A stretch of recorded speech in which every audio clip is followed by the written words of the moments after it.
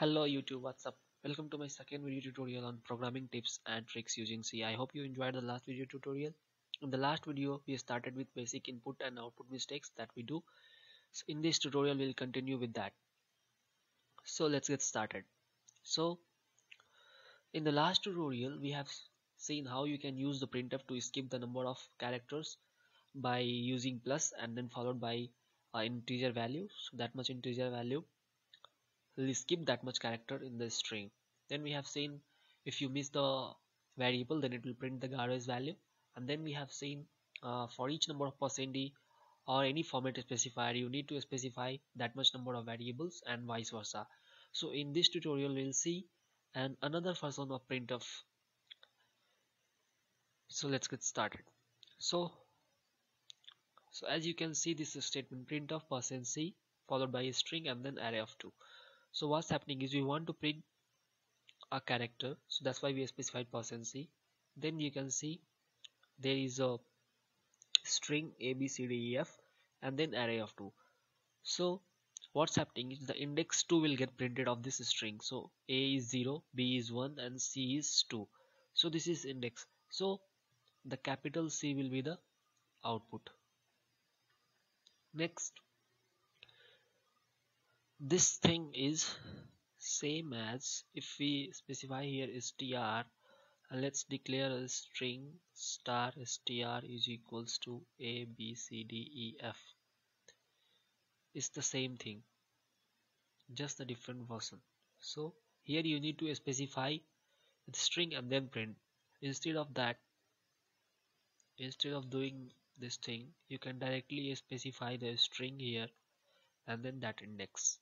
So the output of this will be same. Next thing is slight number of lines written to perform the basic arithmetic operations. So for basic arithmetic operation, we need an operator.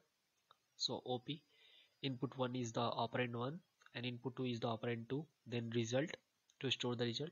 Here we are reading to input from the console window from the user, and here we are reading the operator, and then we are performing the operation based on the operator pressed by the user. Then here we are printing the result. So let's run this program and let's see what will be the output.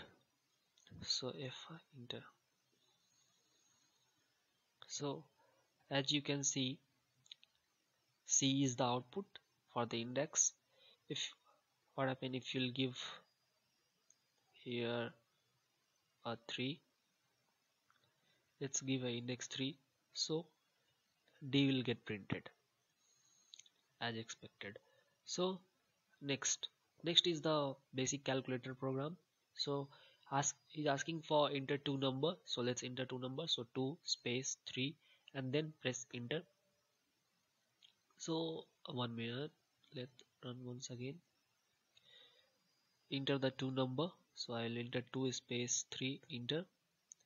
See, it's saying the result is 0 and it skipped the statement enter operator and it didn't scan it.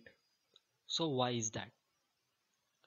Everything is fine here. As you can see, we have given operator input 1, result is initialized to 0, ampersand input 1, ampersand input 2, we have given ampersand operator. So everything is fine, but still the output is 0 and it's skipping the scanf of operator. Once again we'll see 2, 3 enter. As you can see, the result is 0. So why it's happening? So let's look. So every operating system has 3 basic input file. Those are called as standard input file, standard output file and standard error file. So what's happened is whenever an error is occurred, then that error will be written to this file. Whenever an output has to be done, then it is written to the std out file. Whenever an input has to be performed, then it is written to the std in file through std in file. So here what's happening is, in this when we say enter 2 number, so what's happening is we are giving 2 then a space then 3 and then we are pressing enter, right?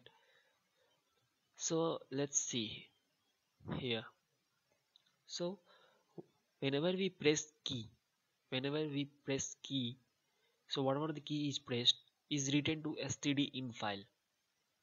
Okay, and that whenever the input statements like scanf is called, then it looks into the std in file, and whatever is written there will be read by this scanf function. Okay, so in this thing what we have entered 2, then space, then 3, and then enter. So what's happened here is the scanf will read the two integer values, so it will read 2 and then it will read 3. What about enter? So the enter is still there in the std in file. So what it does is when we come to character, so this scanf will read 2 and 3. So this scanf will read 2 and 3, but an enter after this, after scanning this in the std in file, enter is still there. So what happen is the percent c, when this scanf will get called, the enter value will be assigned to this operator.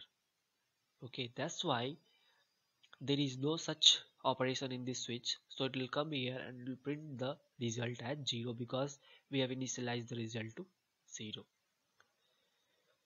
So once again, when we input 2 and then 3 and then enter, what happened? The first scanf will read two integer and enter is still there in the std in file, and then the second scanf will read enter as an operator and it is not asking for us to enter the operator, and then the result 0 will get printed, which is initialized.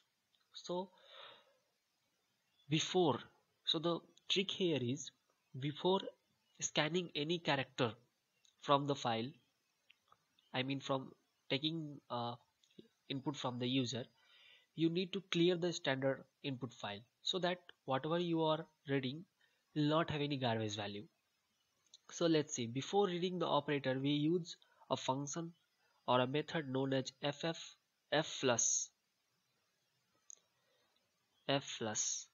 and fflush, what it does is whatever is there in the file will get cleared. So we'll give std in because we want to flush the std in file. Okay, so this statement what it does is it will clear the file std in.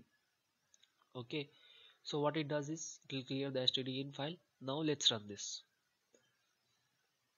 So it's asking for number 2 space 3 and then I'm pressing enter. Then it's asking for the operator, let's say plus, and now you can see the result is 5. Press any key to continue.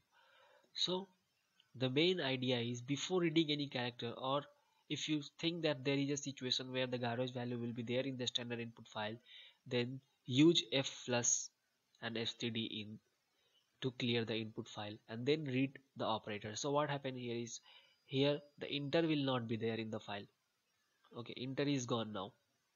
Now it's a fresh file, and then you input the character like I have entered plus, and then this scanf will read that plus, and then the following operation result is equals to input 1 plus input 2 will perform, and then it will print the output.